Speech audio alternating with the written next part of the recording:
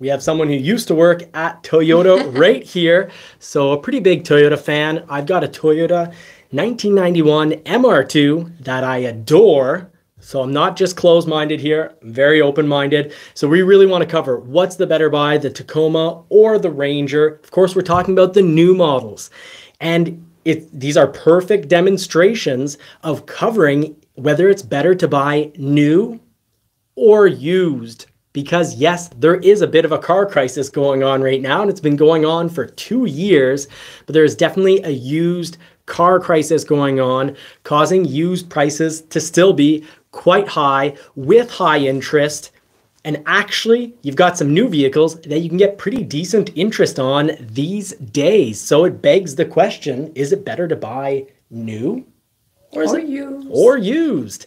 A lot of it depends on your personal situation, because both types, whether you buy new or used, you can save thousands depending on your situation, what you're going in with. You know, are you going in with cash? Are you going to be financing? Very important. Do you have a trade maybe that's clear and worth $20,000 on a $40,000 vehicle? These are very important aspects to consider to know whether you're better off buying new or used, because you got to watch out for the interest. Previous financial director, or F&I, as we call them in the business, Marie knows all about interest rates and how they can cost you 5, 10, 15. I think we've even seen $20,000 of interest hidden. It's hidden on the loan, right? When it says what your financed amount is, that does not include, folks, your actual cost of the interest. You remember how to calculate the interest out, right? Yeah. But normally the computer did it for me, so yeah. So the F&I, the F&I on their end sees how much interest is on the deal. Yeah. But when you look at your monthly payment, and on your contract, I guess you can see what will be the amount you pay. The contract, once it's pretty much too late, you're there to pick up the vehicle, it's shined up, it's looking gorgeous, your emotions get pumping. No one reads those contracts, quite frankly, and the people that do, they read all the wording and then skip over the actual numbers too quickly. At least that's what I've seen in my experience. And yeah, we've seen $20,000 of interest before. A lot. Yeah, in the time I was doing that that kind of work, we didn't have that much of a big interest like right now. So right now, I don't know how it could be, but I'm afraid to see the numbers. Yeah, basically you take your monthly payment and you multiply it by the number of payments that you have. It's going to give you a big old number.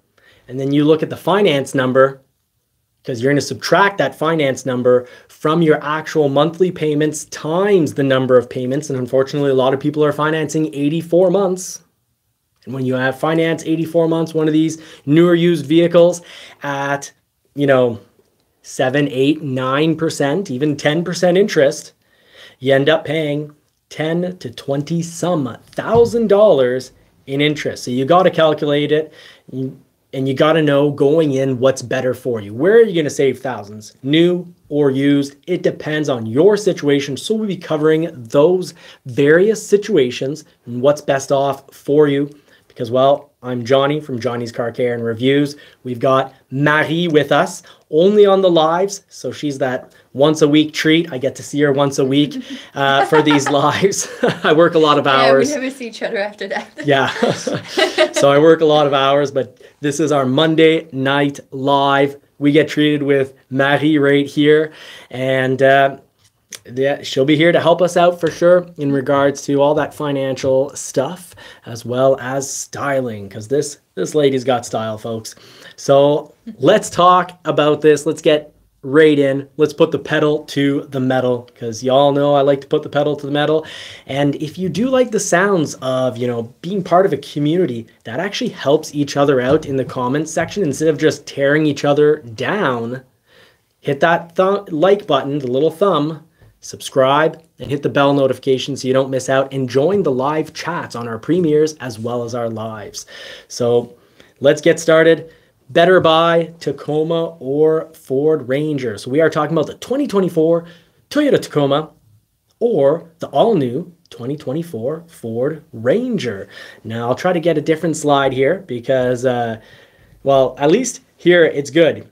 You're hiding the ugly there. Oh, there we go. You got to get rid of this slide. So let's get to some better looking stuff right here. Let's go over to the websites that we have here. So build and price. 23 is going to give us an idea of price. So we will be talking price now. Look at these Toyotas. These brand new Toyota Tacomas. Tacos, as many people call them. There's a lot that has changed. Everybody loves tacos. Everyone loves tacos. Thankfully, there's a lot that's changed on these models. The outgoing model was pretty old and archaic. It felt very analog, not digital. So you had a lot of very old buttons. You had some things on the interior that dated back to the mid-1990s. And I would not buy a previous model Tacoma. Because you know what? The Ford Ranger is unbelievably reliable. It wins awards in its category for reliability. So it's actually got awards given to it for 3-year reliability as well as estimated long-term reliability. So it's a very reliable model. So don't be fooled. A lot of people will think that the Ranger isn't reliable because, you know, they're thinking back to maybe Ford in the 1990s. Ford's changed since the 1990s, and I know that's hard to believe if you're currently driving a Toyota Tacoma, because whether it's a 1998 or a 2018 or even a 2023, there's going to be some buttons in there from the mid-1990s, but I am loving the new Tacoma. Love the new Tacoma. And Marie, what do you think? Let's start on styling. Yeah, my first impression, I like that they took almost the same look as the Tundra, because we saw one when we were in Florida, and it was big. The front was looking good, and I see they tried to stay in the same kind of look. So they fit in the Toyota line together. They are the little brother and big brother. Yeah, that's perfect. They've got a good family look going on. Yeah. And not the wrong type of family. That's not a inbreeding look because they do look good. But I have to say, as much as I find they look good, it has more Lexus styling to it. I'd say the Toyota Tacoma has a bit of kung fu fighting style behind it. But the question is it the little lines underneath the light? The little line, yeah. Yep, that's right. So it's got a little kung fu fighting style. But the question is it fast as lightning? But that's good because they didn't try to steal the look of another brand. They have their proper look. So I love that. Yeah. For that, yeah. Yeah, we like originality, and this has an original Toyota Lexus look, but it's definitely, I feel, Lexus influenced. Because if you go back Toyota 10, 15 years ago, everything looked very boring and very much the same, even if you went over to Lexus. And then Lexus started to kung fu fight with the style, and some people loved it, and some people were a little disappointed. Now, I'm happy because it's offering... You know, it's spicing things up. But the Toyota Tacoma definitely has some of that Lexus styling, and it even has a Lexus motor. So I asked the question, I made the point, it's kung fu fighting style, but is it as fast as lightning? Well, let's check out these numbers, folks. These numbers, debatable numbers. I'm impressed for Toyota. Huge increase, huge improvements, but only 4-cylinder engines. So if you go all the way up to the Trail Hunter or the TRD Off-Road, of course, as well as the Limited, so the high up trims, you're going to be getting the iForce Max motor. It's a hybrid. It's that original 2.4 liter Force inline 4-cylinder with turbo from Lexus. Pretty potent, very reliable powertrain. They've gotten rid of the 6, which had a little bit of reliability issues. The 6-cylinder, of course. They also got rid of their 6-speed transmission, which also had, I wouldn't call them reliability issues because the transmission wasn't straight out braking, but it was clunky. Had some hesitation, a little confused in regards to what gear to be in. So it wasn't the best transmission. There were a lot of complaints for that transmission. So you're looking at 326 horsepower and 465 pound-feet of torque. Now, Marie, you have a hybrid truck. Mm-hmm. So tell us about what truck you've got. Well, yeah, I love it so much because you have all the stuff, the positive stuff that you have with a truck. So you can bring things in the bed. And with the hybrid, it's just fun because you don't put that much fuel in it. Because sometimes when you have a truck, you need to compromise and put more fuel in it. So or drive that's the best less. of both worlds. I'm cheap, so I just drive less places. I'll be asked to go somewhere. You take another car because this one is too expensive. He wants to eat a lot. And if I only had a truck, well, I'd be motivated to stay in every weekend and not go out. You know, we found ourselves going out. I think we went out 3 or 4 times today, and I didn't mind. And I even said, wow, this feels great. I'm leaving the house, and it doesn't hurt my soul because I'm taking the Lightning, and it's free. So it feels good. So you like the hybrid experience? Yeah. Probably I won't be able to go back to the 100% fuel. And this is why I'm thinking so much. you're probably more, I'm thinking you're maybe a little bit more team Toyota Tacoma. You know what? I don't know. I love that orange color though. Don't pick it because of the color. That's not fair now. You're going to disappoint some people here. You said it's a little bit Lexus, Kung Fu fighting and stuff like that. But at the same time, I guess people that loves Toyota, the brand, they will appreciate that it has a Lexus touch because for them, they can buy a Toyota with a little touch of Lux. So I guess that's a positive thing for them. That is well said. And it's hybrid. I used to be the biggest Toyota fan. I was a big old Toyota boy. Growing up, you know, from the age of about 16 to about the age of 25, 26, I had enough repairs because I fell for the myth that a Toyota never breaks, and I put thousands of dollars into a whole bunch of Toyotas. I blew a motor on a Celica, just to give an example, twice. Is it the Celica the problem or the driver? I lost my 5th gear on a Camry manual engine because I took a Camry V6 and had that in a Toyota MR2, and I lost the 5th gear in the transmission, and the synchros on the 3rd gear were starting to go. I've had issues. I've had to do a lot of alternators, my Celica, 2 of my MR2s, but that aside, I used to be a big, huge Toyota fan, and I stopped because in the 2000s, while they were very reliable, generally speaking, they were pretty boring when it comes to styling. And it's part of the reason why I wouldn't go with the previous model Tacoma. You're liking the style. You also like the hybrid. So this could be a good mid-sized truck for you. However, some complaints have been, even with the new model, rear seat spacing is going to be just a little bit limited, but it is made for tall people. Tall people fit really well in this Tacoma. You know, you're tall for a woman, but neither of us are above 6 feet. So even if I sit up here and give a wrong impression, none of us are above 6 feet. So height-wise, plenty of space.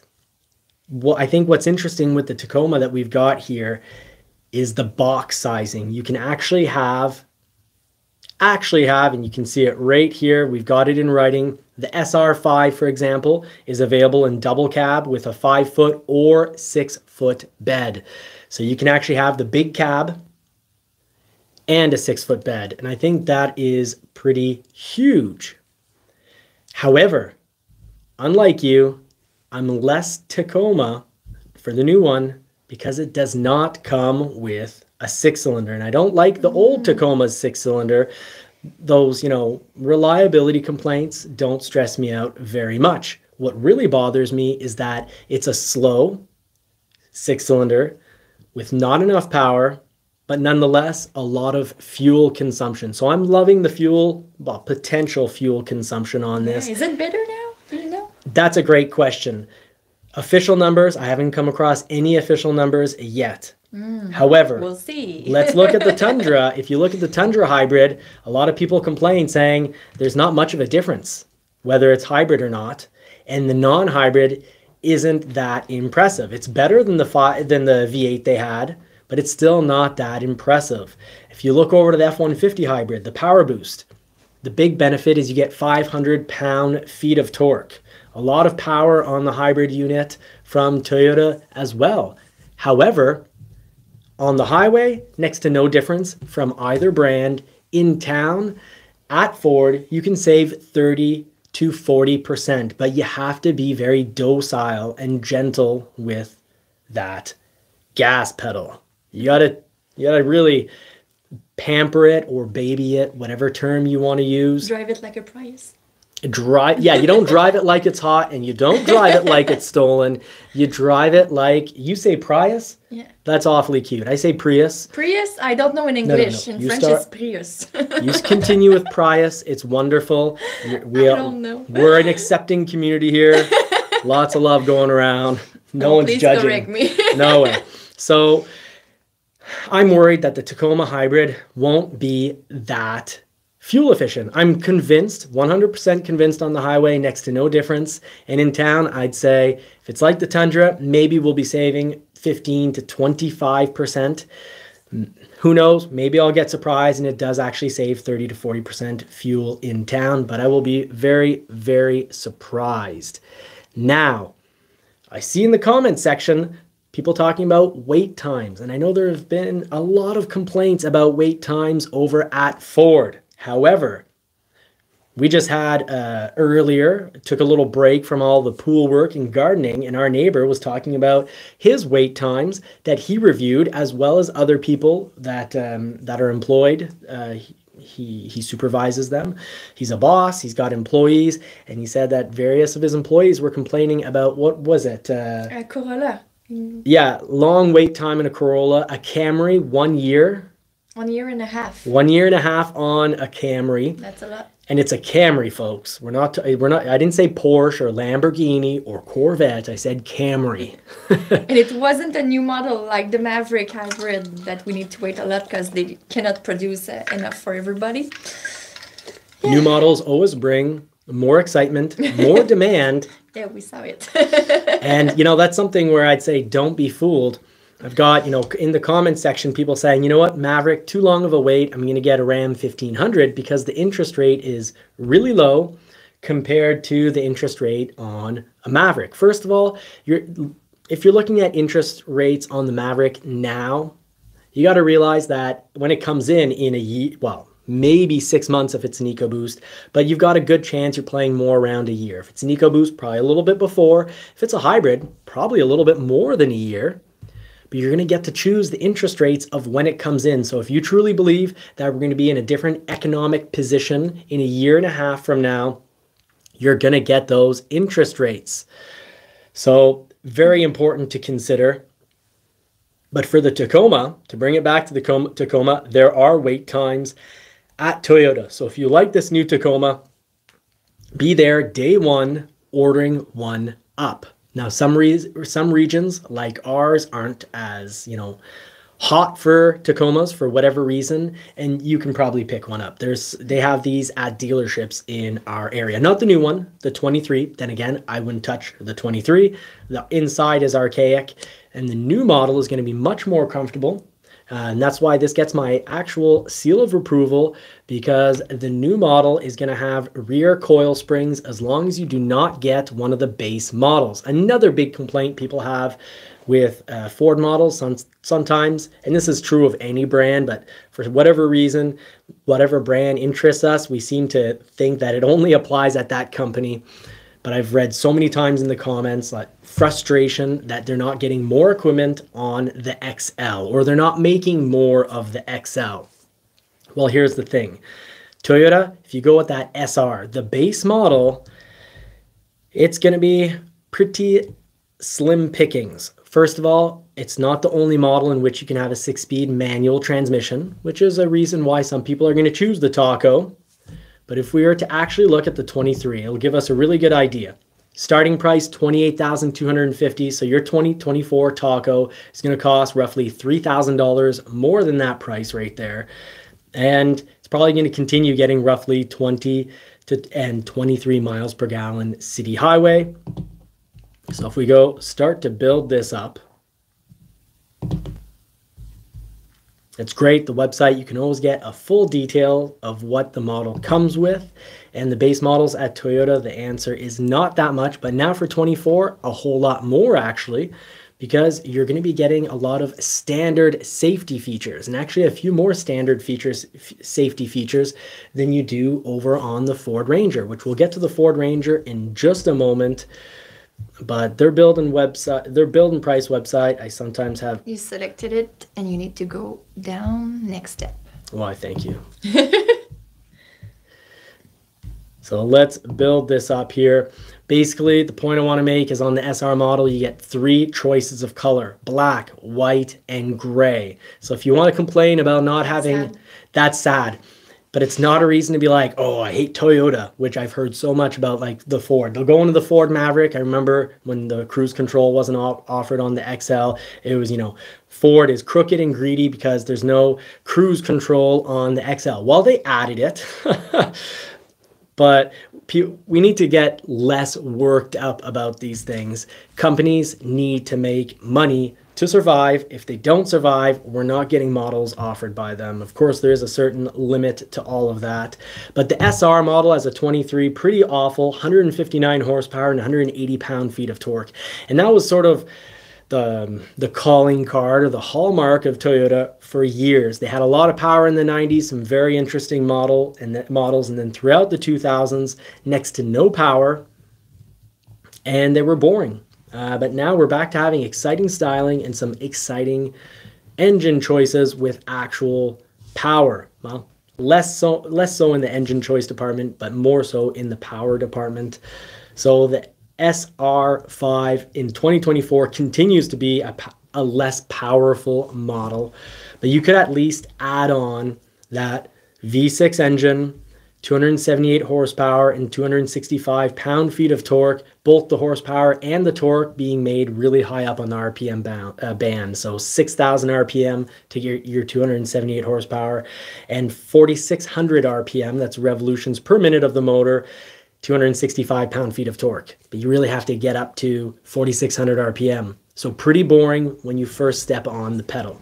So that's what was going on, and next to no choices on the SR5. They absolutely want to force you into more equipment. So let's go back to where we were at.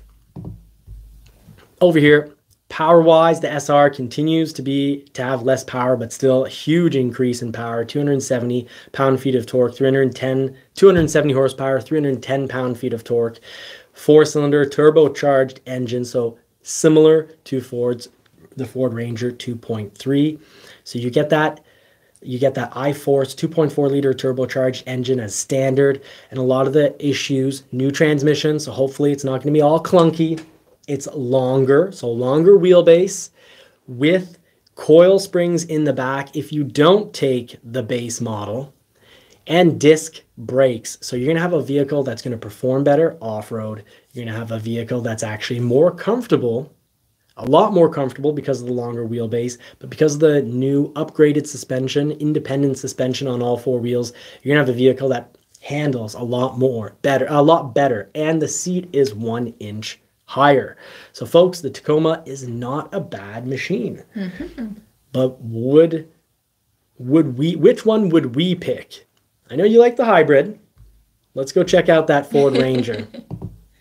So on the Ford Ranger here, what I really like is if you go to the XLT, Sport is now, so good looking Sport model is now standard. So that's your FX4. The Sport looks quite similar. But this Sport look is now the standard XLT, even on the 300. But we do have some sacrifices to make. Ford is reducing the number of variations, so many thousands of variations, sometimes even millions of variations could exist on certain models, such as the F-150. And guess what? 2023, 2024, and moving forward, we're going to see less available options. So your Ranger now, you're getting it only with a 5-foot bed, and you're getting it as a big 4-door, the big cab. Now, a lot of people are going to be happy. This appeals to the vast majority. Some people are going to be disappointed. They don't have that traditional truck like you can get over on the Tacoma. You can get a manual 2-door out of the Tacoma. So that's, I'd say, if you're looking for a real traditional truck, go with the Tacoma. You can pick it out. It's going to be your pre-runner. You're going to get some style. Pre-runner right here, you're getting a 4-cylinder, which I'm a little iffy on, but you're getting some style. Sorry for the little background play moving around there. So you can get that with your 2-door and 6-foot bed. Now, if you want that manual, go all the way down to the SR. So that's available with the manual. But if you're willing to take that, test out their new 8-speed transmission, go with the TRD Pre-Runner. It's a good bang for buck, because guess what? At Toyota, the price is going to go up very, very quickly. Just to give you all an idea, if we go back here, we look at the TRD Pro, for example. TRD Pro starts at $47,685 for the that's for the 2023. So add an extra $3 to $4 grand for that 2024. And a lot of people have said, I hope the TRD Pro comes fully equipped at that price. And it does not. So just quickly before we jump into that TRD Pro, Trail Special Edition, $41,400, Limited, $41,000, TRD Off-Road, I think that's good value too, $36,440, or the TRD Sport, $35,160. Add $3 to $4 grand for the 2024 models. And yes, you definitely can add added options once you get in there. It's all the way in the packages, but no packages available for the 2023. You can add accessories, and sorry, when I said add packages, a lot of dealerships are going to want to add things onto these models, and you're going to have to take those add-ons. Now, if it's things like running boards, for example, that's fine. But if you're paying a fortune for an anti-theft system or paint protection in the front, you don't want to walk out of there with $7,000 of, overpriced added on accessories. So just watch out for that, folks. I do want y'all to save thousands of dollars. So now over to the Ranger. The Sport model is now standard on the XLT. I think that's going to be the real bang for buck. I'd put my vote of confidence on that. Now, Marie, looking at the Ranger style, tell us what you think.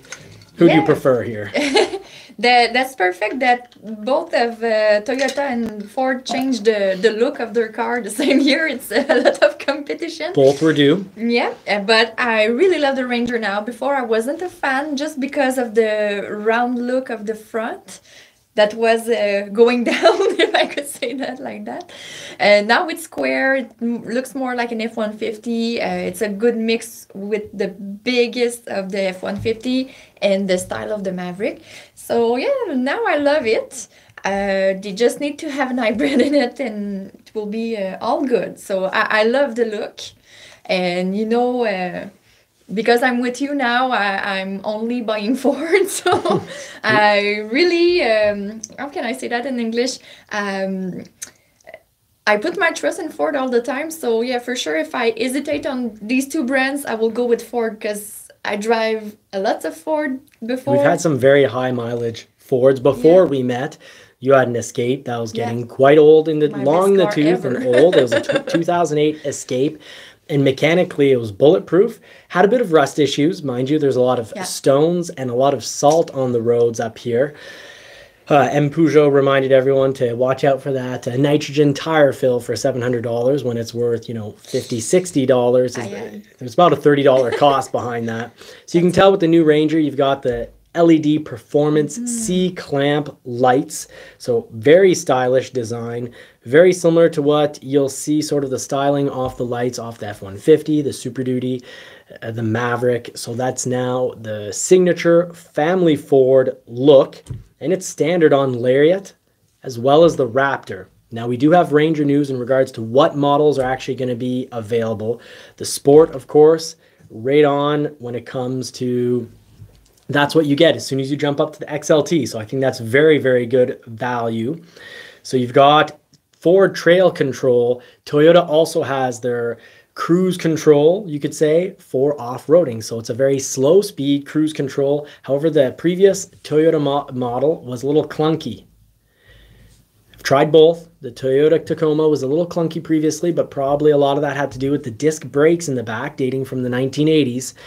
And Ford had, the drum brakes dating from the 1980s. The Ford Ranger had discs, and the Ford Trail Control on the Ford Ranger does work. It's fantastic. And you can go to very, very low speeds, and it just does a great job. It takes care of the gas, it takes care of the brake, you're in charge of the steering wheel. So we'll have to find out the Tacoma. I think their system will have improved quite a bit since they've ditched the drum brakes and have now gone on to onto actual disc brakes. So Toyota Tacoma, welcome to the 2020s. You're 20 years late for the disc brakes, but that's fine. I remember back in the day, you're looking at a Ford Escort, and even, well, the GT had disc brakes and other models didn't. So everyone wanted a Ford Escort GT. Now, you'll still, of course, have your FX4 off-road package at Ford. That can be thrown off. That's an amazing value. Because whether you're looking at the Maverick, the F-150, the Ford Ranger, any Super Duty, any F-150, you can throw on the FX4 package. It varies in price, but it's always under $1,000. It's, well, in the Maverick, it's a little bit more. It's right around $1,000, plays right around $1,000. But on the F-150 and Super Duty, you can throw it on for next to nothing. It gives you the steel plates underneath the vehicle to protect your oil pan, all your sensitive bits get covered up. It's the truck's jock strap. And it's got a little button in the dash so that if you're going downhill, the transmission is going to help keep your speed. Now, why would we ever want that? Well, we want that if you're going down a very steep hill for a very long period of time, you can actually overheat your brakes.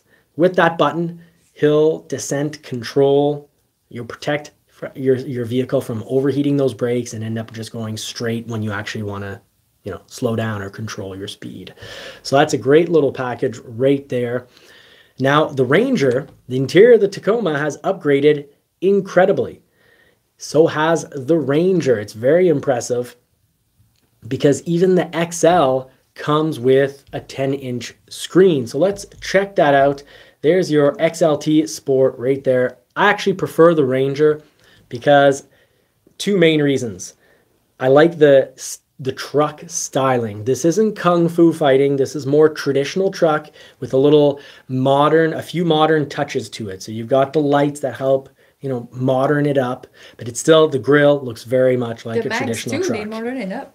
It looks more like the mags on my Maverick right now. I love it. The side vents here also is a nice little touch point to modernize the look. So you've got a whole lot of little factors making this truck look new and modern, but the overall truck looks very truck. It's not, you know, it's not bordering upon, let's say, Mustang styling, which, you know, our 2022 Mustang GT has a lot of sharp angles in it. It's a little bit more kung fu fighting like the TRD. So the Ranger, I do prefer the styling. I'm definitely more on the, I'm, you know, I have nothing against the Tacoma styling. I like it quite a bit. I really appreciate it. It's a very, very close second. And I wasn't sure.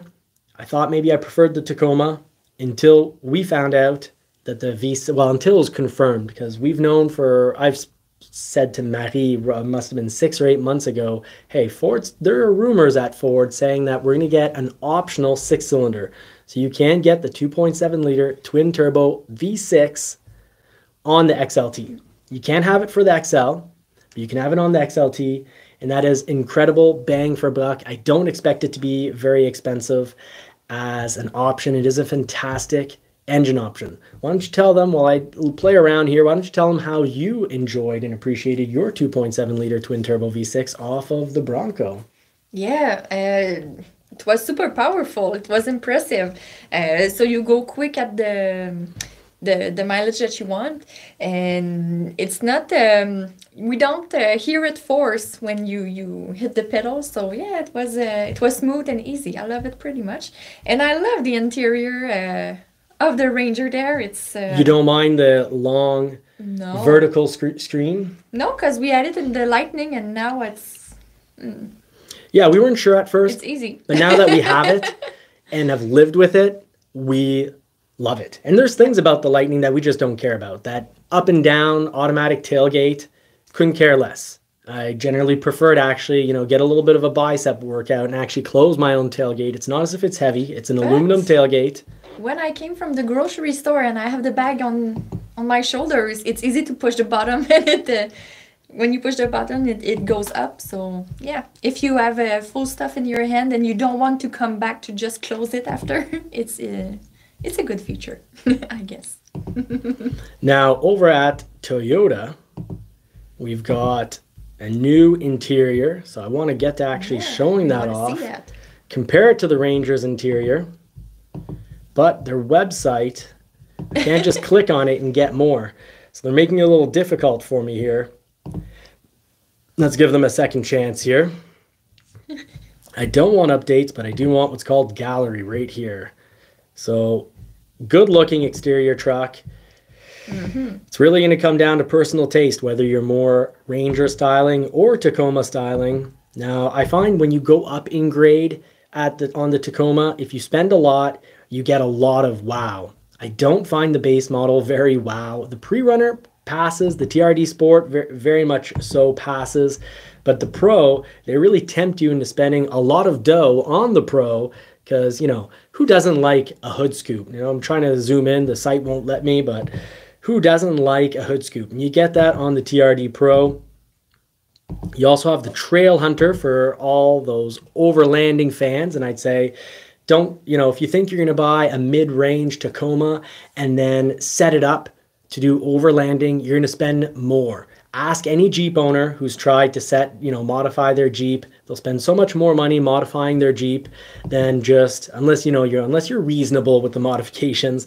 But if you're going to try to go full out for overlanding, just get the Trail Hunter. You'll get it in your resale. And of course, both vehicles, you can have skid plates. But something that's driving me up the wall crazy with the Tacoma is that where are the tow hooks in the front? There should be 4 tow hooks on this, front and back, and there aren't. Now, the rear suspension finally being on coils and not leaf, fantastic. Way to go, Tacoma. This is going to be very comfortable, and both trucks have a fully boxed in frame. Now, the Ford Ranger, it's 7 transversal bars attaching, going through the frame, welded on both sides. I've got experience with that. Our Bronco had that frame and off-roading, very, very solid. And because the Bronco had independent 4-wheel suspension, very comfortable, fantastic on the road. So I'm expecting both these vehicles to be actually very nice improvements over their current models. And they kept the interior very modern, but you've got the traditional styling for a screen.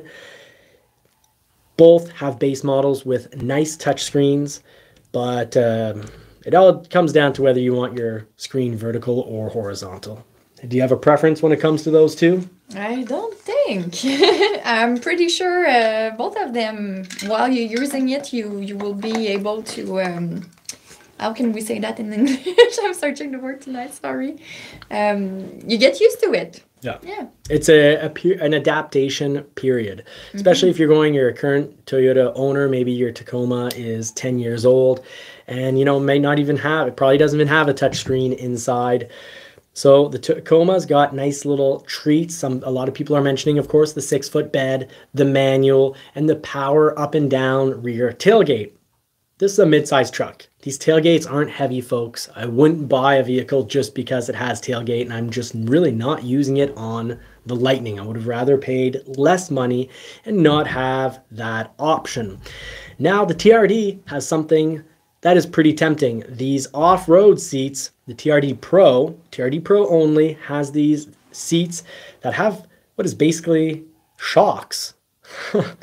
So that you can go off-roading all day. Of course, these seats are 1 inch higher than they used to be, so you're no longer sitting on the floor with your legs almost straight out. Huge improvement.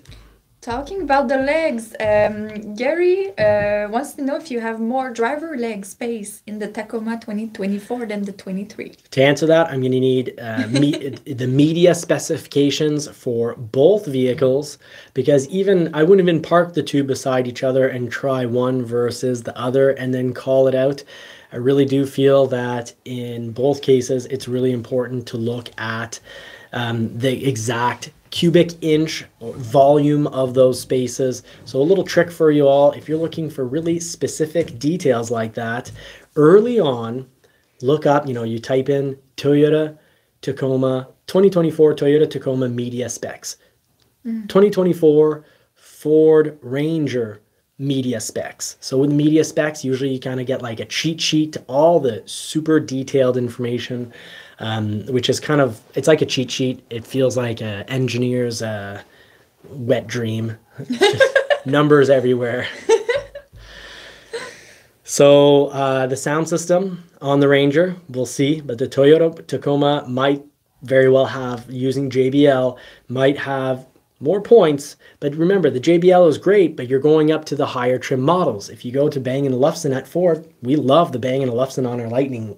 I don't see how it could be much better without, you know, making my ears bleed. And you hear, like you said the other day, you hear all the different instruments. It's not just this loud bass and you're like, oh, this sounds great because, you know, you're 18 years old and you like bass and you want the little honeys to hear you. No, you hear all the instruments. It's a quality sound. Yeah, that's so special. It's like surrounding you and you hear every parts of the music. Yeah. We'll have to try out the JBL to see where it's at.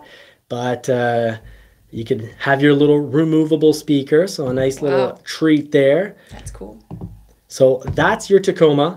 Going back to the Ranger, I can give some major advice. Gary is pointing out that front leg space never seems to be a stat. No, they often, you're right, they're not talking about profondeur, depth. They're often talking about overall volume. So you kind of need the volume number and actually try it out. That's why when I first could get my hands on a Maverick, I did a video, you know, 3 men sitting in the back seat being like, hey, everybody, 3 men fit in the back seat tight here, that we're going to close the doors now. We're all touching shoulder to shoulder, but we're 3 men. And one was 6 foot and the other one was a little over 6 foot. So we all fit in. Yeah. So yeah. It's always better to try it. Always better to try it out. Now the 2024 Ranger, now I got this from, I'm not, you know, stealing anything from Ford. This was on Ranger 6G. I can tell you, if you want to get your Ranger and you want an XL and you want to get it quickly, be one of the very first in line, because for the moment, 2024 Ranger XL production should actually be roughly 6% of the overall production. Now, there have been some videos claiming that Ford is only building the upper trim models, and that, you know, this is really crooked, that Ford, you know, they're only building high profit models like the F-150 and not building any Mavericks. That's just not true, and we see how not true it is. The Ranger, yes, it's 6% production slated for the XL model, but roughly 56% for the XLT. And then the remaining percentage, roughly 36%, are going to be Lariat model trucks. So if you're getting an XLT and, you know, you're week 1, week 2, week 3, even maybe we'll see how it goes, but the XLTs will be the last to sell out because they're the biggest percentage. The XLs will sell out really, really quickly because companies are going to be putting in orders for straight XLs. They'll take them white. It's going to be very simple. So keep that in mind. If you want an XL, try to get a pre-order in. If your local dealerships, if any of your local dealerships will take pre-orders in so that they can drop yours in the morning of, or your, you know, morning 9 a.m. you've got an appointment and you know what you're going to buy, just be like, this is what I'm taking. Well, of course, remember, get a signed build sheet that says if you get a 2024, it's going to be that price, and get a lease offer or purchase offer that shows the interest rate, shows the monthly payment, shows the total financed amount or the total cash amount. Get them to sign it, and you need to keep your copy, because that's your protection so that later on you're getting that interest rate and price. So we've got Super Crew all over on the new Ranger. It's a little 1 point less for the Ranger versus the Tacoma. You have less choice, but when you have less choice, there's less cost of production, and Ford can do things such as give Sport, the model we all want, and generally everyone wants a sport-styled truck. Well, that's now standard. So that is very cool. So let's look over here at what we can have. Now, the models that are going to be there are XL, XLT, Lariat, and Raptor. So no wild track, no 6-foot bed, no manual. And speaking of about the Raptor, GM Genoa wants to know if normally is it only one Ranger Raptor allocated per dealership? Some dealerships are going to get none, And some Really? dealerships will get, 4, 5, 6.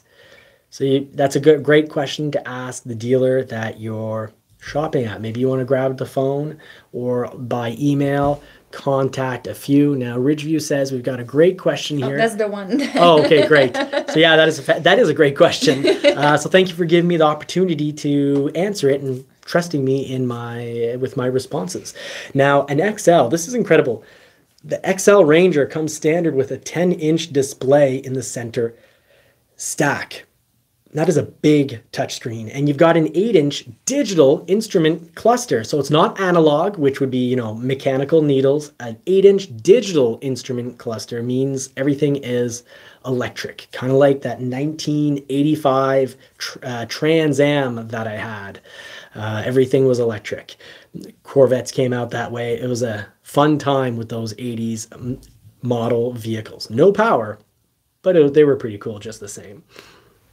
So other things that are interesting about the XL is you can have now the 2024, you'll have an STX appearance package. That's going to be very cool, very affordable. It will bring it pretty close to the price of an XLT. And remember, XL, they're only going to be building 6% of the total production. That's the plan at the moment. 6% of the total production going towards the XL. So either be first in line or order an XLT.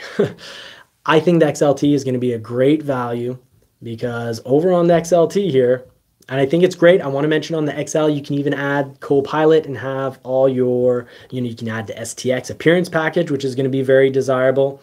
No matter what, it's a 4-door, big cab, 5-foot box, no choice of engine. You get the 2.3-liter 4-cylinder inline 4 with turbo that we're all very used to. But remember, companies are going to be jumping all over these. So get in line, folks. Get in lines. Even the running boards, they're optional. Now let's see here. Anything else before getting off the XL that we need to cover? You've got shock absorbers on the XL. They're on the outside of the frame. That does add better comfort and less dancing around.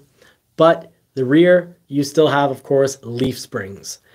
And advanced driver assistance systems. Remember, under the standard equipment, in standard, you've got headlamps that are automatic on off. You have high beams, high and low beams at night.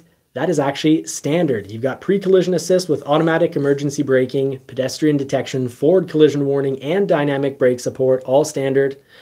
Rear camera, of course, standard. Cruise control is standard, and lane keeping aid, meaning it helps when you start to go out in the lines. It's going to shake your steering wheel and give you just a little bit of assistance. So that's fantastic. And post-collision braking. You make a contact, you bounce off, you've passed out, or you're panicking, the vehicle is going to brake for you. So actually, even points between the Tacoma and the Ranger. They both have incredible standard safety equipment. Now, what's cool is on the Ranger XL, you can upgrade that for more. The Copilot 360 package, you can add more safety to that. So it'll be real nice once the build and price is up. This week, you're going to be able to order these probably around, I think, the 26th.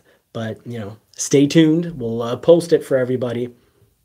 But you do have added technology you can add on the XL. So no one's being forced into having to get the XLT, and I think that's great. Now, this whole Ford accessories, don't throw that on your order. If you throw Ford accessories on your order, it very likely will cause your delays on your order. Just get them from the parts department when your vehicle shows up. That was the case for the Maverick.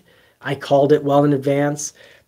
Way back summer 21, some people called me crazy, and I said just avoid it. I had seen that it had been issues for the F-150 and for the Super Duty, so I'm predicting yet again the Ranger. Avoid your accessories to get your Maverick sooner. I know for a long time we weren't getting selected because we had we wanted the spray in bed liner and we wanted that tonneau cover. Now, here's that XL added package you can throw on. Ford Copilot 360. You can have, let's see down here, F is fleet only option. So if you are a fleet, well, you can go full out on the safety. You can have the reverse brake assist, digital rear view camera, reverse park aid. They all have a rear view camera, so don't be fooled, folks. But you can have lane keeping system with extra assistances, which is the alert and driver alert system.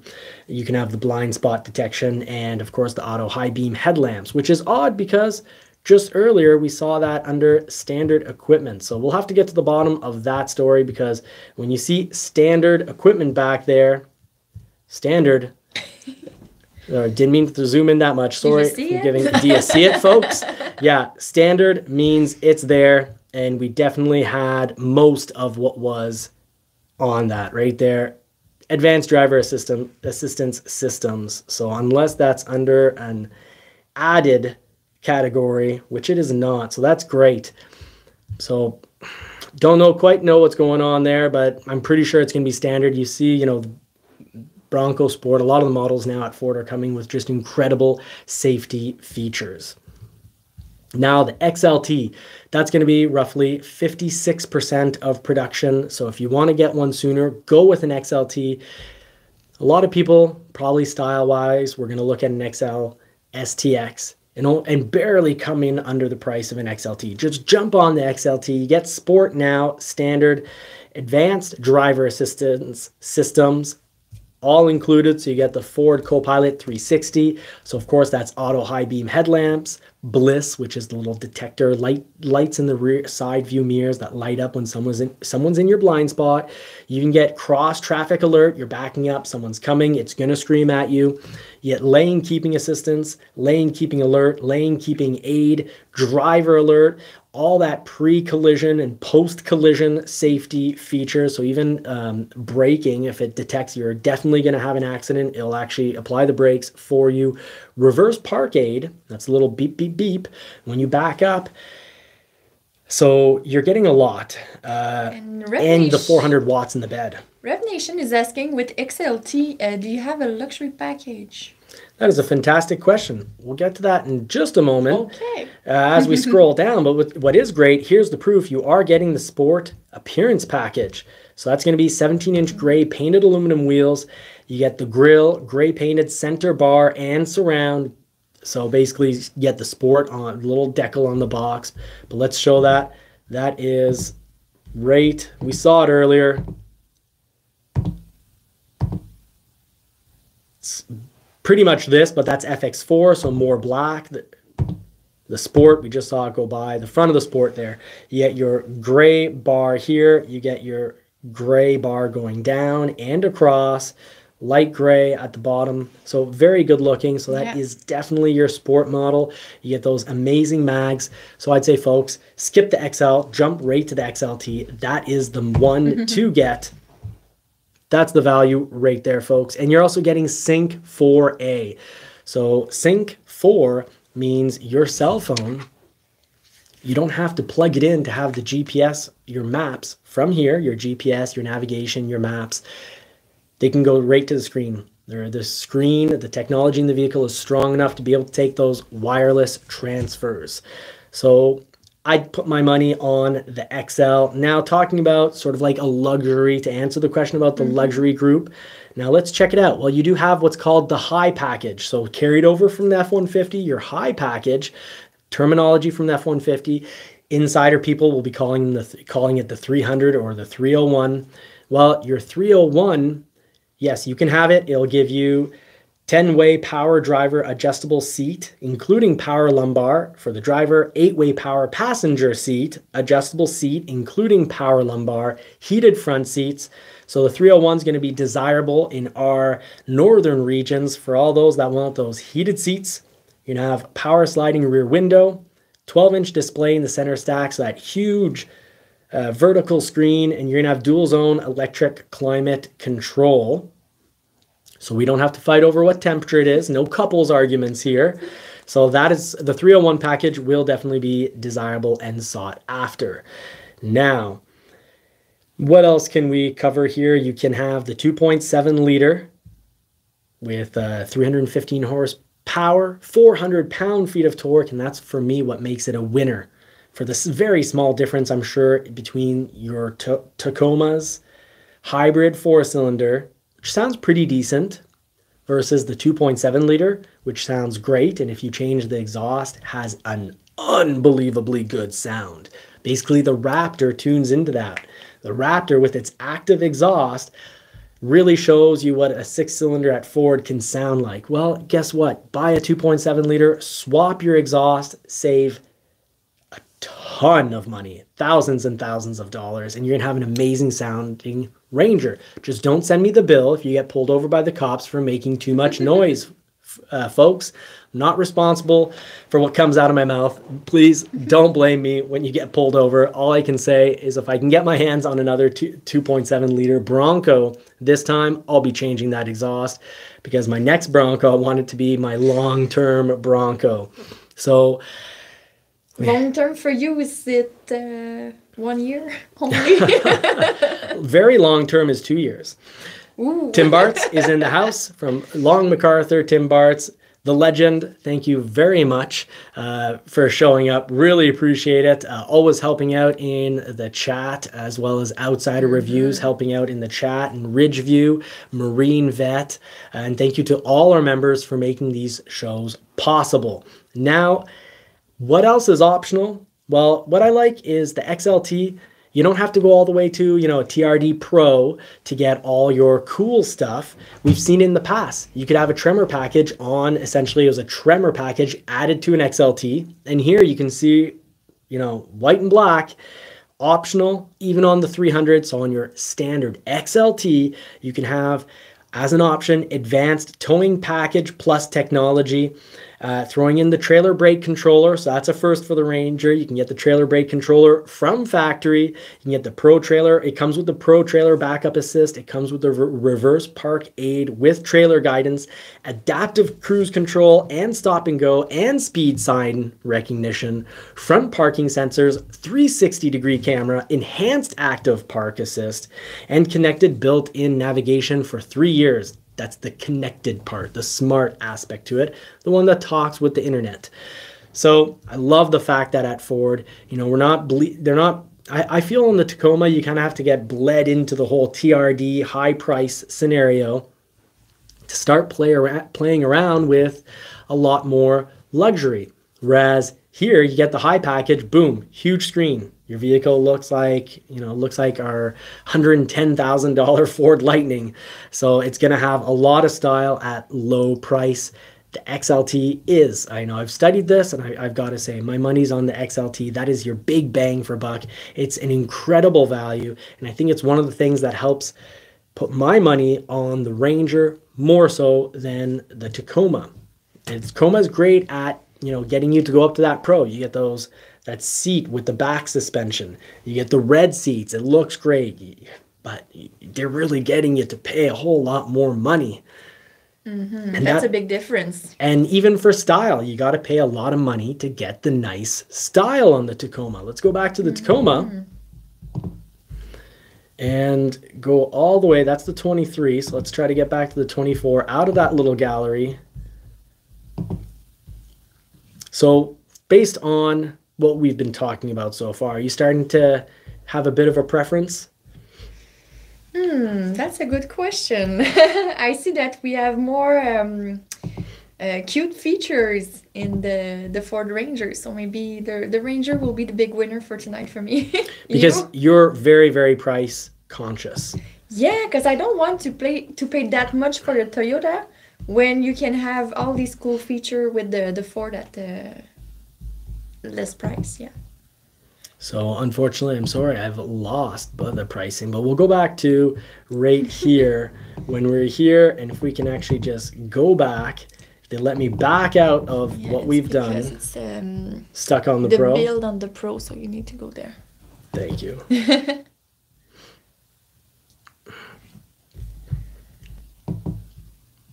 It was really stuck there. Okay, so picking out the Tacoma here, you can look, they're really pricing you up. Oh, it's the 2023 again. Yes, that's okay because we don't have 24 pricing yet. But you've got an incredible start price at $28,250. The 24 is going to be $3,000 to $4,000 more. But then you look at the SR5, and the SR5 is missing a bit of style. And honestly, you need to at least go $8,000 up from the base to a TRD off-road. Now, there isn't an $8,000 difference between a Ford Ranger XL and an XLT. There really is not going to be an $8,000 difference. But even then, probably you're going to be more TRD, well, off-road or sport. They're basically the same price, but let's check it out. Well, I want to check it out, but they're not making it easy for me. I think it's just I'm the problem here. They're not giving us very much photos, but we can definitely see more into the equipment. But that's when you're starting to get like heated exterior mirrors. You're getting more options that make the vehicle a little more comfortable, kind of like an XLT over on the Ford Ranger. So I think you're very price conscious, which would lead you to probably going with an XLT 300. I like a little luxury, so I'd very much be a Ford Ranger XLT 301 with a V6. And if it wasn't for the V6, these two would be dead on, and maybe even the Tacoma would have a bit of an advantage because of, you know, having that 6-foot bed as an option. I think is really cool. Having the manual as an option, I think, is a really cool feature. I love the TRD Pro, but I also love the Raptor, or really just an XLT with a 2.7 liter, because I feel if you have a 2.7 liter XLT Ranger, you're going to be way down on price. You change the exhaust out, you throw on some bigger tires, you give it a 2-inch lift, and you're going to have like a very cool truck, folks. And you're going to be so far away from that TRD Pro pricing of $47,685. You're going to come in thousands of dollars less on the Ranger. If you don't believe me, try it out. Build a 2023 Ford Ranger, swap up. You know, take your XLT 2023 Ford Ranger, look at the price, realize it's going to be about $3,000 more roughly for the new model, and then just figure out what some tires are going to cost, because now the sport model is standard. The mags look great on the Ranger. You get to keep those. I would personally keep those mags right there. I'd throw on bigger tires, give it a lift, swap out the exhaust, take the 2.7 liter So you want engine. a monster truck. I want a monster truck for cheap. I want to look good, impress the neighbors, and it's really, I don't want life to be boring. And when you've got a boring vehicle, you've got a boring life, folks. You know, I'm thinking probably back to the slap chop guy, but you don't want to have a boring life. When I get outside my house, I like to see good-looking vehicles. Every morning, you think I'm waving bye to you, and you think I'm like, oh, there goes my beautiful wife. I'm just looking at the Maverick go. I'm like, look at that Maverick. It looks so good. It looks so good. Now, I'd prefer, because it's me, you like the fuel economy, you like the price savings, I'd prefer a Ranger with a bit of V6 growl, with a modified exhaust and some big tires. And we know what happened when you have a car that is more boring. You just switch it too quickly. If it's boring, I'll take an $8,000 hit on it. Now, the Lightning isn't boring, so I'm not taking an $8,000 hit on it, because I know if I advertise right now, my Lightning's advertised, and the person that picks it up is in a situation because of interest rates, they will save roughly $18,000, a little over $18,000. So they could take over my Lightning. I'm asking for $7,000 in return. $7,000. Now, if I remove that $7,000 and my monthly payment is $400 less, I'm sure that thing's going to go quick. But then I'd lose the original $7,000, well, $8,300 cash, but it was in the reduction box from my trade, so it's actually $7,300. That's from my previous Bronco, because it basically didn't depreciate. I lost $2,500 over 14, 15 months. And I'm like, no, I'm not willing to lose $7,000, because the Lightning is very cool. Very cool. So we'll talk more about, building up the right Ranger. We've got a lot of time for this, but we've just crossed over an hour on the live session. So that now concludes Toyota Tacoma versus Ford Ranger.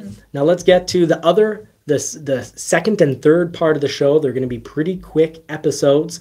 So let's start it right up. I've got to get down into the photos here. All right, so So sorry about that. We've got Winston upstairs wishing he was part of the action. We've got Lily down here with us. So folks, now we're going to be talking about, is it better to buy new or used? Not a huge topic, but I've got advice to really save you thousands. We've got Marie here, financial director at Toyota back a few years ago. So she knows all about the dangers of interest rates. And right now, used vehicles have high interest rates. And some Ford models, if you're looking at 2022 or 2023 Ford models, of course, 2024 at Ford does not occur in spring 23. That's crazy. But it's what the Japanese companies, the Asian companies generally do. They'll have the next year's model show up in spring or summer they're like 6 to 10 months early. I've seen one year, Mazda was so desperate, it was February, and they were coming out with the next year's model. That just reeks of desperation to me, even though I think some Mazdas are fantastic. You don't want to be desperate, even if you got a fantastic product. So the Ford 24s aren't out yet, but the 23s, you got some amazing interest rates. And the interest rates that are going to be amazing are the models that you see in inventory, such as the F-150, the Ford Edge, the Ford Mustang. So if you're interested in a Ford, shop your Fords. And if you're interested in any model on the market, I'd suggest and recommend, if you're going to be financing or leasing, go new, because you have the possibility to get a much better interest rate. Now, the GMC 1500 has a very good interest rate on it in our area right now. And I wouldn't, it's not a truck that I would say avoid. But to someone saying they're looking to get a truck in a year and a half, but they don't want to order a Maverick because currently interest rates are high on the Maverick. Yes, because it is not available. People complain if Ford over advertises the Maverick when there aren't any available right now. People complain. They say Ford shouldn't advertise it if it's not available right now. Well, one way to kind of calm down demand is to have that interest rate a little higher. But when your Maverick comes in a year and a half, you get to pick that new interest rate as well, though, as the new price, the price that it is that month. You have a chance to get that better interest rate if interest rates are better. But if you want a guaranteed interest rate that's better and you want to save thousands and you are going to be financing or leasing, buy a new vehicle, folks. But be careful. Make sure the interest rate isn't low because the vehicle is unwanted. Often unwanted models are because of reliability issues or reputation issues or just bad depreciation. Remember, manufacturers reduce interest rates as a form of incentive. So we need to ask, why is that incentive there? So for years, I've always asked, why are Ram 1500s 15 to 20% off? And I'd say that's the biggest one that bothers me on the market right now. You've got Ram 1500s all over the place. The classic model, the 20-year-old model, always seems to have 15 to 20% off in rebates. But now they've come out with a very low interest rebate. Dodge does not have its own financing department. When they had their near bankruptcy, they lost the ability to finance people. So they're not financing people on their own money. So when you get a low interest rate from Ram, from Jeep, Dodge, it's because the manufacturer is paying a bank to give a better interest rate. So it's kind of a fake low interest because one month they'll be 15 to 20% off. And then the next month, oh wow, they're advertising this incredible interest rate. It's still, it's still a truck that there's a lot on the market because they're having trouble selling it. So you need to ask yourself, is there a reason why the model is hard to sell? What's my resale value going to look like? Now, resale value is the issue with a lot of new vehicles. But if you get something hot and in demand, the Ford Maverick, yours, you bought it for $33,000, you could sell it right now for $43,000. That's $10,000 made on a new vehicle. And after putting on roughly, 4,000 or 5,000 kilometers, that's pretty sweet. So in the automobile industry, there's always two sides of it's a balancing act. If something's really hard to get your hands on, oh, that's not fun. That's a low. That's a negative. Well, you're going to have something really positive on the other side. It's worth a fortune if you use it a bit and then just sell it. Use it 6 months, use it a year. First Bronco, sold it for more than what we paid, and we had paid MSRP. Second Bronco, paid MSRP. Some people have said, oh, only idiots. I had a comment, I loved it. Only idiots pay MSRP on new. Well, this idiot made money twice. Well, the second one cost $2,500 for 14 months. And at that price, at 100, you can't even get a used vehicle that ends up costing you $150. Because even if you buy a $3,000 vehicle and you try to keep it for 14 months, you're going to put a few $1,000s in repairs or maintenance into it, or it'll just be scrap at the end. Yeah, I guess right now people who buy used car, it's more because it's available right now. When you buy a new, you need to wait. It's an order sometimes. If it's popular. If it's very popular. At the same time, if you speak with people who always buy new cars, they will say, okay, my car is guaranteed. Nothing will break yet. So it depends on what you want. Do you want a car right now? Or are you able to wait, but you want a full guaranteed car that you won't have trouble to start? Peace of mind. Great point on the new vehicle. You get peace of mind with a new vehicle now. And with the lease, it's easy. If you don't love the car, you just give the key back at the end. That's right. And if you are paying, if you have cash, if you've got some cash on you, consider how much cash. Because if you can buy out entirely a vehicle, well, you don't want to have, if you're like, I've got cash on me, I've got $3,000, I can buy cash a used vehicle. Well, beware, a $3,000 used vehicle can be a whole lot of headaches. It might run for 2 weeks and then the engine might blow. And it could also last 4 years and you don't put a cent in for 4 years, but those cases are very rare because what used to be, you used to be able to find a good used vehicle for $2,000, $3,000. That was, 15, 20 years ago. Well, now that same, type of vehicle is $10,000 to $15,000. So really important to keep that in mind. So Ford Video Guy says, I arrived at my resort. I'm going to get food and hang out with other speakers at the conference. Fantastic. Well, I'm happy that you'll be watching later. Thank you so much, Ford Video Guy. Now, I'd say if you're going to buy used and you're going to pay all cash, get something that's $15,000 or more. You will save interest, and that is definitely something to consider. But if you can get a good, reliable new vehicle with 2 or 3% interest, that's my number one recommendation. Finance it. If I have $100,000 sitting, well, here's an example.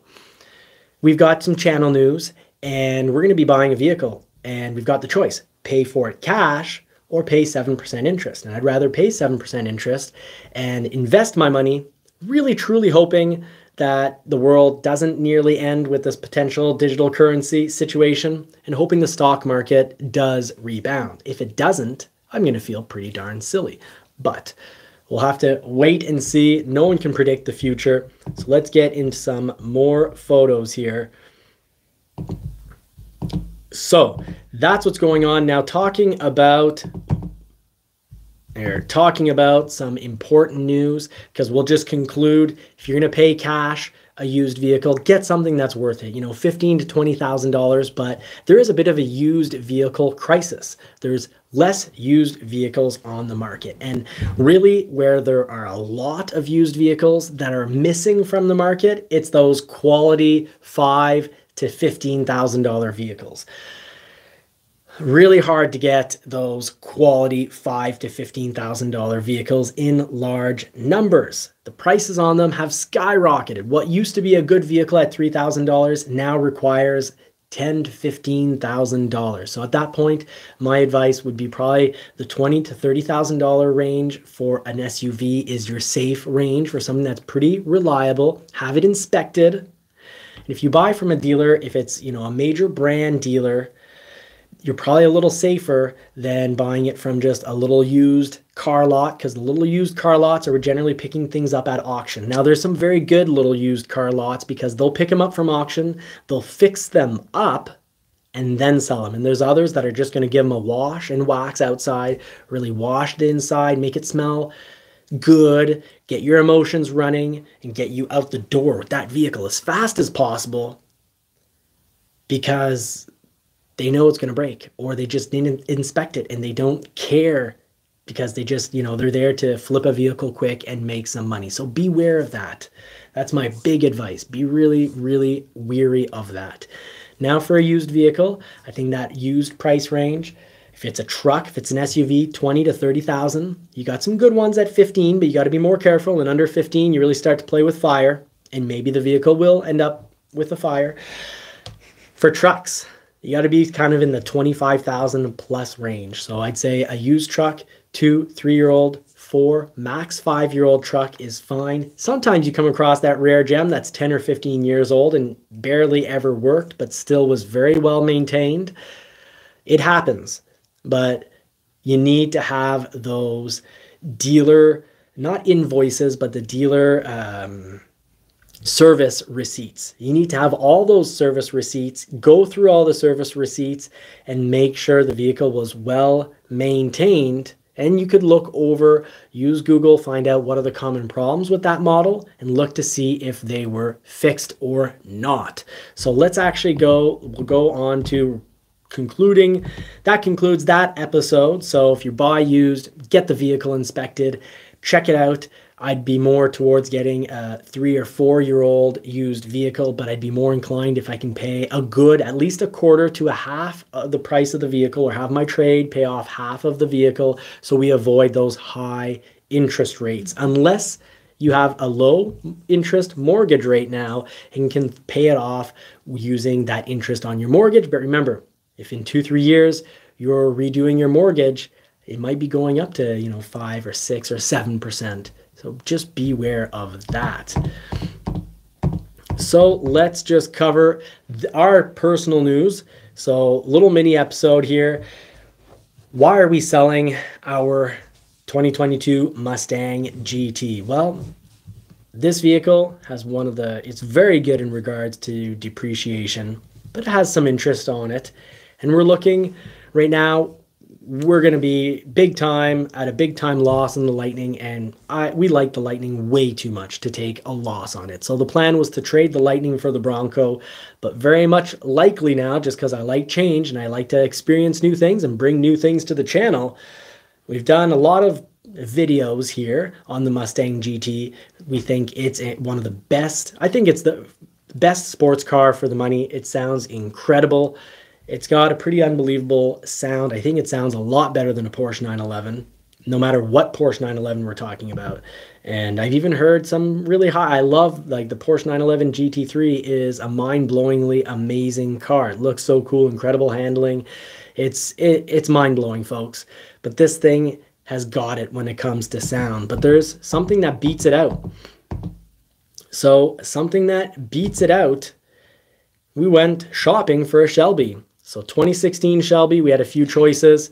We could have gone all yellow, $60,900. But you always got to think, what's the resale? Whether you're buying new or used, resale is so important. So right there, 60,900 Canadian dollars, not bad, but 53,400 kilometers.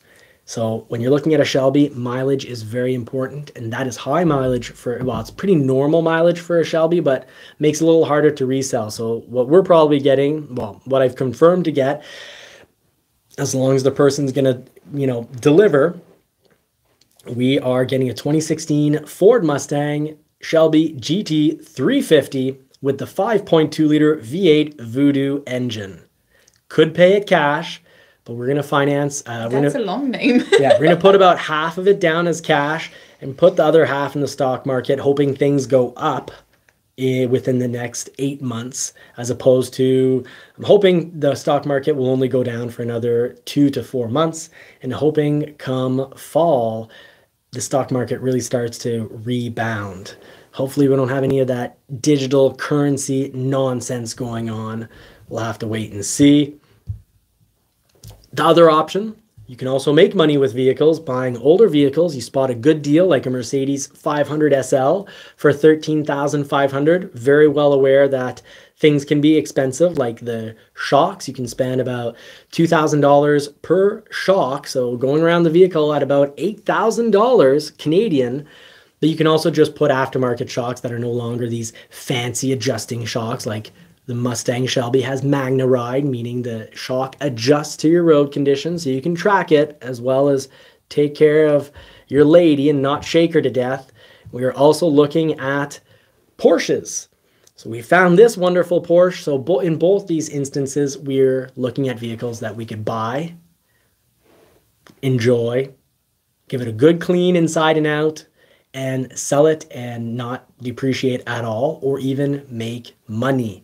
Now the Shelby is kind of that happy medium. It's a vehicle, it's got 7,500 kilometers, 7,300 kilometers on it. So we know what we're getting ourselves into. We've got pretty much a new vehicle. Expect a vehicle all around. The tires are going to tell a story. The steering wheel is going to tell a story. You get a used steering wheel on something that's supposed to have, relatively low mileage. The mileage has been played with.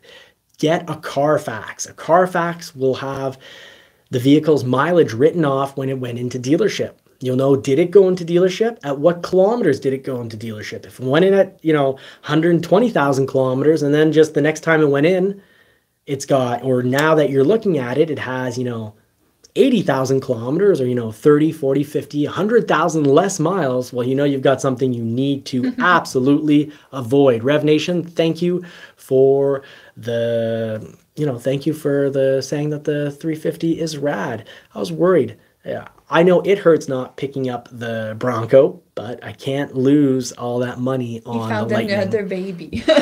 I found something, another baby, and I'll just have to get a Bronco later on. So yeah, got pretty close to getting that. Marie definitely vetoed this. Nope. She said, big old no. At what point do you not like this model? At what point?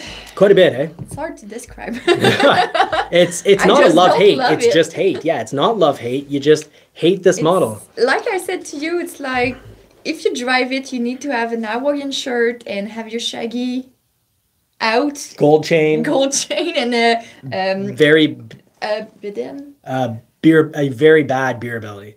Yeah. Yeah, I need to be thin in the arms, thin in the legs, but have a huge beer belly. It's the impression she gets. Model, but in these years model, yeah, I see. Oh, the new model is incredible. We love it. Yeah, a dirty old uncle, as you call it. Now, speaking of vehicles to look into, you need to look to what the market is into, and remember, don't just take this guy's advice on vehicles. Love him, very comical, but he's got very strong opinions about vehicles. And if we go to his list of vehicles, I was like, well, what does Jeremy Clarkson think about that Mercedes? Well, it's on his, what is this called? Gayest cars. The top 10 gayest cars. Now, oh my, we don't have anything against it here. We don't want, Bill C-16 working against us and having a criminal charge against us. We're not here to offend anyone. Sometimes things are just, well, it says it right there. Well, here's the list. The Smart, the Jeep Wrangler. I'm not sure about the Jeep Wrangler. Is it gay that much? They've covered it for years and years. They've said that the Jeep Wrangler is gay, and I don't care if it's gay. I like it. I think it's a cool off-road. I especially like their 4-cylinder plug-in. There's a hybrid. If it's plug-in, I think then it's really worth it. A pink Rolls Royce, yes, fair, for sure. Yes, but a Mercedes SL 55 AMG, that's basically the Mercedes SL 500 I was looking at, but that's not what discouraged me. I couldn't care less the perception that a vehicle gives. It's just the V8 on a Mercedes is very cool. They sound good even if you don't modify the exhaust. The new Mini, well, I'd say the title is only appropriate if you're driving with another guy and you're glued together and you're attracted to each other. Then the title is appropriate and makes sense.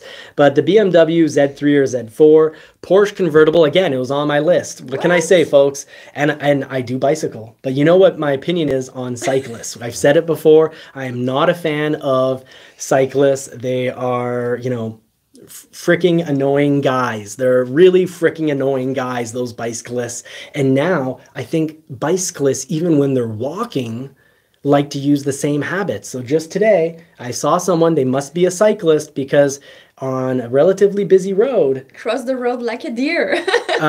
there was that, but there's also the fact that they're almost in the middle of the lane. It's like you're walking. This is for vehicles. You know, bicycles, go on your bicycle paths, And get they look off at our you roads. and they doesn't go. They look at you like, what are on you the side. doing driving near me? And you're like, you're in the middle of the lane. I'm completely in the other lane. I could have a head-on collision and you're looking at me like I'm the problem. It's like, I think someone's talking here about BMW 3 Series. That's, you know, any BMW driver, that's another one that'll give you looks when you kind of look at him oddly because he didn't use his blinker, and he or she, and they drove in front of you. He, she, they, all the everything. All that can drive. New Skoda and new Beetle. So there's your list, folks. And Peugeot's, yeah, the F, yeah, and Peugeot, the F355, and Jeremy Clarkson. He's got mouthfuls to say on that as well. But you know what, folks? I like the Jeep Wrangler. The only reason Marie didn't have a Jeep Wrangler, we shopped it. Like, we brought it home. We brought home a Gladiator. We brought home 2 others. I've actually made reviews 3 different times on Jeeps that I made it 4 times and only produced 1. Yeah.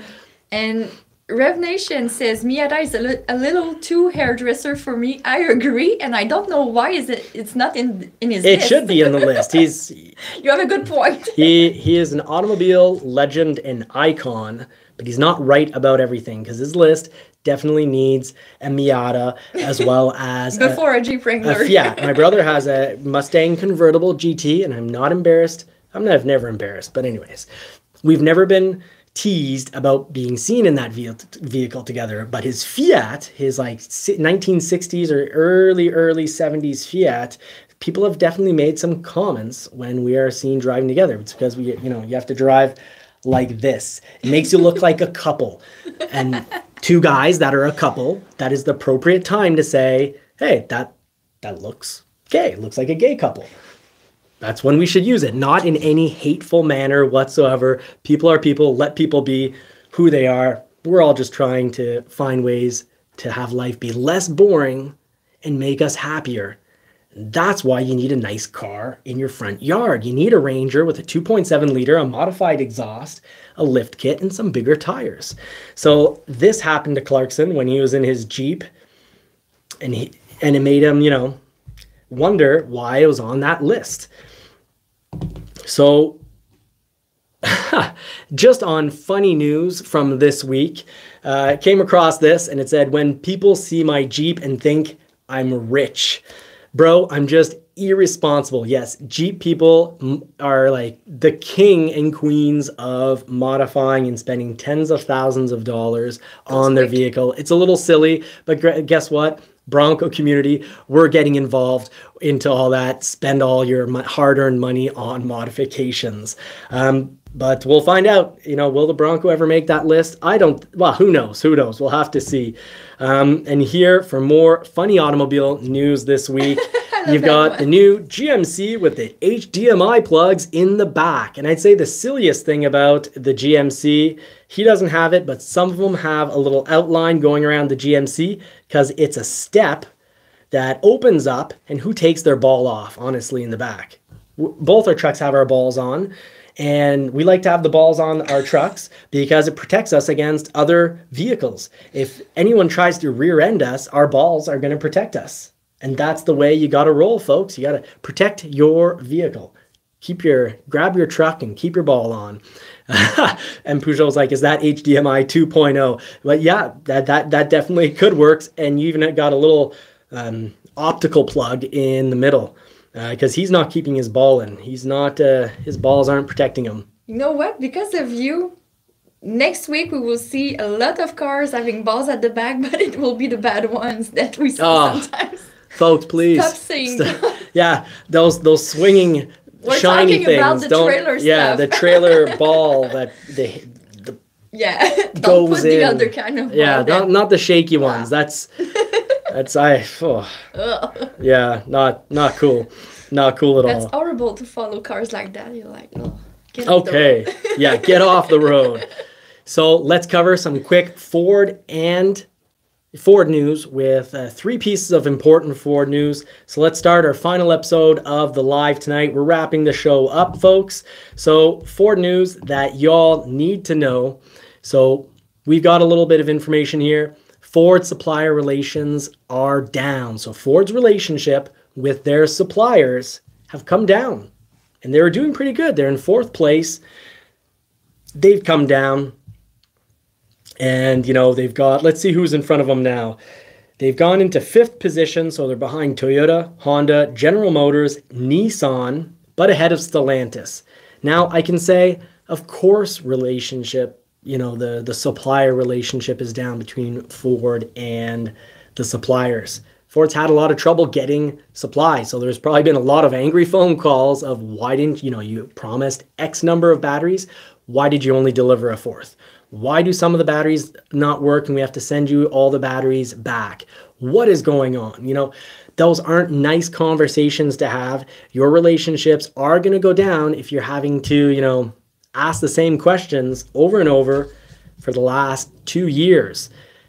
Production is going a lot better at Ford because the supplies are actually coming in. So they're going to get better points coming up, I think, for 23 and even better in 2024.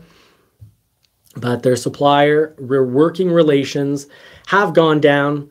They're relatively high. They're in 5th now, and I expect them to start going back up in 24, 25. But what might keep them sort of in 5th and maybe even come down to 6th is Ford is really trying to have less recalls. Less recalls means you need to assemble them right the first time. You need to assemble them with the right parts, working parts. So no 2.7 liter valves that go and blow engines. I'm still going to get a 2.7 liter range engine because the 2.7 liter is very reliable despite having, what was it, maybe 50 blown engines. Ford's made hundreds of thousands of 2.7 liters and a heck of a lot of success. And a few have failed. So sometimes you gotta, you know, shake people up a little to get what you need out of them. So I expect this chart might go down a little bit more before it starts to go up because it could take several years to get those recall numbers down. So let's now cover. So right there from Ford Authority, if you want to read the article, Ford Authority, great article. Ford supplier relations deteriorated significantly last year. Brett Foote always has very good coverage. It's real news. It's based on data. It's based on facts. It's not made up based on something he saw in a parking lot. So more news and really exciting news because this is Bronco news. So we've announced that we're going to have the Shelby. As long as we get the vehicle delivered, as long as it's not like a fraud thing, where 2022 Mustang is going by, we're going to say hi to 2016 Shelby GT. Doesn't have track package, but that can be added. You can add a differential cooler, but and more important is the transmission cooler that can be added. It's got the tech pack, so we'll have a big touchscreen. It's going to mean that we're going to wait a little longer to have the Bronco. Use that Ford Lightning more, and waiting for a Bronco could actually mean some very exciting news. First of all, we might very well be getting a mid-model refresh for 2024, so that could address maybe the sound system issue. All our little things that have been bothering us somewhat. Thinking that, you know, the Bronco, I think is a fantastic vehicle. Not just mechanically, it looks amazing, and I hate how some people have said there's been articles going out recently saying the Ford Bronco it's a great looking vehicle that is trash in every other way. No, we each had one. We love the styling. Yes, we love the styling. 100%. But the rest wasn't trash. Our soft top did great in some of the coldest winters. That was bothering you, it was the sound system because the rest just the sound system. Just fine. Yeah, and we had a very early model, so yeah. There's a few spaces, place under in the engine bay where there's a cable tie holding our windshield wiper tube. Our back, if you took off the plastic, it wasn't painted. The inside of the doors was missing just a little bit of paint. It had you know, some paint. It was covered. The paneling was covered, but it wasn't perfect. But our second one pretty much was perfect, and we loved both of them. And they weren't hot trash. They had a ton of power. We had really no issues except one of our soft tops. The back came off. Part of that was from an attempted theft. And we still got free rivets in the back, and it made it look more military, some metal rivets in the back. So I actually preferred it that way. So Ford treated us extremely well with our Bronco. We will be getting a mid-model refresh, probably 2024. If not, maybe it'll get pushed off to 2025. But what are we going to get with that? Well, here's the thing. Beyond just a little, I hope they don't change the outside too much. I don't mind if the inside changes a little. I don't mind at all that it's plasticky. It should be. I want to get this vehicle wet. But better sound system would definitely be good. We loved our soft top. The hard top, maybe they'll do a little bit of improvement in the sense of finally offering us the painted hard top other than on a Heritage. But we're looking at getting a work model, so maybe a model for fleet, as well as a premium model. So maybe premium will be its own model. I doubt it. I think it may be more of an added trim. And we already have the luxury package giving you a bigger sound system. So what could premium be? Well, maybe premium could be a more upgraded interior. As it is, we've already recommended here on the channel and other channels as well that the Wild Track was kind of redundant. And then it got the Haas 3.0. And then I was like, wow, it's no longer redundant. It makes sense paying more for a Wild Track now. It's got Haas 3.0. That's awesome suspension. Awesome steering rack. I want it.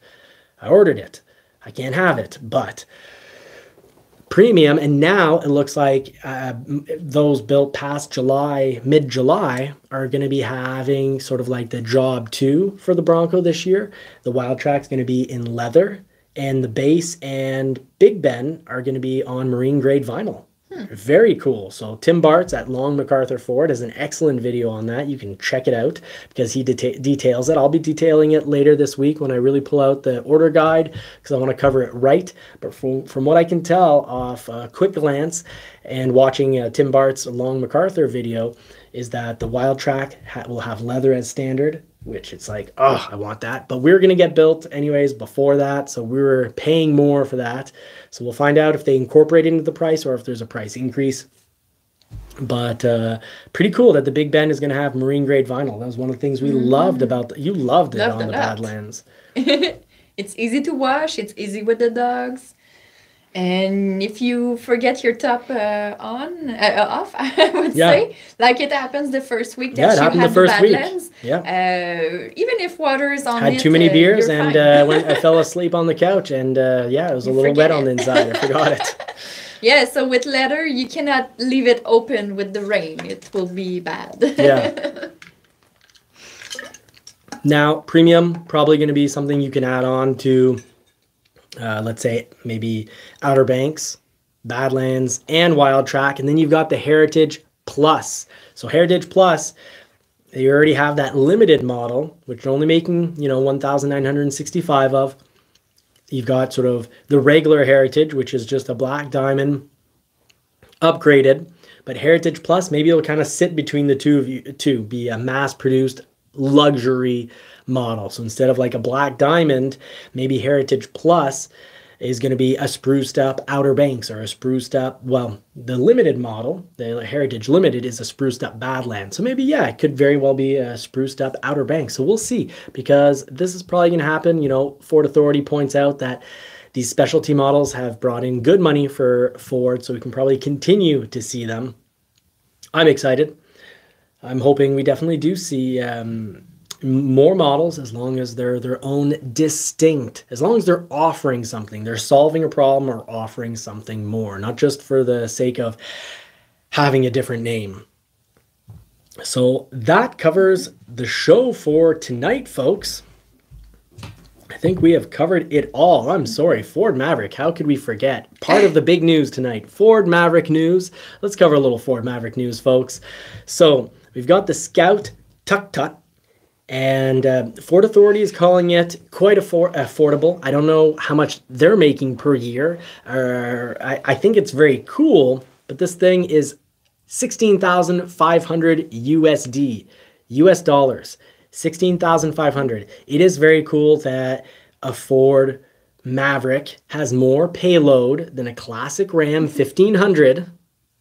You have about 200 extra pounds of payload, about 150 to 200 extra pounds of payload over a classic 1500 Ram. So this thing can take this little Scout tuk-tuk. That's a weird name. But it's 16,500, folks. That is not, they're saying it's, you know, quite affordable. Yeah, that's right in the background in case people don't believe me. Go read the article at Ford Authority. So quite affordable at 16,500. I don't know. I didn't. If I turn up the couch cushions, I don't think I'm going to find that money, honey. You need to keep your Mustang and don't board the Shelby. I certainly don't have the looks to pick up a quick modeling contract and get 16,500, but the thing does look great. We're a little off topic tonight, but you've got a little sleeping area in the back. Now, that's not for dogs. Dogs are loving and kind. The cage is for children. Children are wild beasts. That's why they have put a cage up here. You cage your child in there, and you hope your kid doesn't gnaw the bars. But kids are noisy, smelly, and well, I guess we'll have to get used to that. But it's just for you to don't fall at night. Oh, is it now? Or if you try to take a nap while I'm driving, you need that just to hold you in. But we wouldn't shake you up like that these days, that's for sure. So there's your interior. It looks pretty cool. You've got, you know, you can tell there's going to be some closed off casing here, so you can have access, probably pull out, and, you know, have access to what you'd need in a little camper.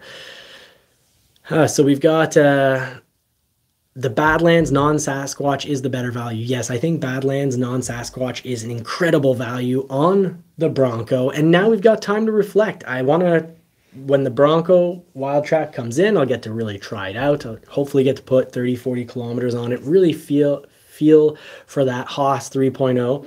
If I feel like it's not worth the extra money, I'm going to go straight back to a Badlands mid package. That was the mistake. Badlands 1, we had to take our gloves off to, you know, take the key out and freeze our hands, and no heated seats. So I got a few complaints from the lovely lady right here. And we have a good news tonight. Speaking of Bronco Badlands, I need to say that 4 High 4 Low said is Bronco Badlands Sasquatch is shipped now. Yes. So I wish you a quick delivery soon. Right on. Right on. So Peugeot does approve the Haas 3.0, and very smart man. Respect his opinion. So if he says the Haas 3.0 is good, I believe him. I test drove it, and I did do a back-to-back comparison, but I was just on bad main roads, a bad highway. I didn't get to fully try it out. You know, I would love to be able to off-road the two. So we need to actually, let's get back to a Bronco off-rodeo in New Hampshire. They would now, if they have a 2023 Wildtrak, we just need to run to the Wildtrak, or all run. You can't run. Yeah. All run, and then we can try it, because we should. They say it's a 1-year expiry, but I'll call up Ford. Maybe they'll let me squeeze in, because from purchase date, it's been more than a year from our second Bronco, but maybe they'll let us go in. If not, well, I guess we'll just have to see if we can pay. But the tuk-tuk weighs 634 pounds dry. So that means once you put your stuff in it, it's probably going to get to about 1,000 pounds, but your Maverick can handle it. So very, very cool. We could have that at the cottage. Throw that right on top of your hybrid. Florida, we'll go with that. No. We could save a ton of money. Well, even at the cottage. Yeah. You know, we'd have the water there. We could do paddle boarding and some water activities. Wake up by the river, head down to the lake, have a picnic. You really want us to buy that? I think I'd rather... But is it a 2-bed person? Because here I see only a twin bed. Well, the material on the bottom is probably for someone sleeping up top, and then someone to sleep. I bet that either unfolds, or maybe you just have limited sleep space. And you need to sleep like that. Yes, you need to sleep. It's the Scout Tuk-Tuk Vampire Edition when you sleep. Doesn't seem large. But actually, camper at 16,500, they're saying it's quite affordable, because when you think of the little units that you pull, I saw them at I haven't produced any of that material or edited any of that material, but I saw at the show that a lot of those were running for, 25, 30, 35,000 Canadian, and they're little units, about the same space as this. Mind you, you get bigger units also for about $34,000 and have a nice sized unit that you pull with your truck. Now with the Lightning, in the summer, we would just get to the cottage. just 150 kilometers, and we'd probably have about 200 kilometers, 250 kilometers of range when pulling about 5,000 pounds, even more, even if we got a 3,500 pound one. So that's the show, folks. Covered all the news we've got to cover for this week. I'll see you tomorrow night over at Tim Bart's Long MacArthur Ford. And, well, I'll be in the chat at All Terrain Nation. Dave over at All Terrain Nation. Thank you, everyone, for making it to the show this evening. Really appreciate all the help that our members offer us. We'll be going up for another Members Live coming up soon. Within a week or two, we're going to be doing a Members Live because we try to do one every month or two, unless I've got real information that I can't really cover on the show here. Well, then when there's an emergency and we've got to share some intel, I definitely do that. That's the place to do it. Thank you so much, everyone. What do we wish them? We wish you more cars and more power. But not more cars for you. You already have too much. Bye. Take care, folks. Hope you get to put the pedal to the metal. Thank you for high, for low. Thanks, everyone. Good night.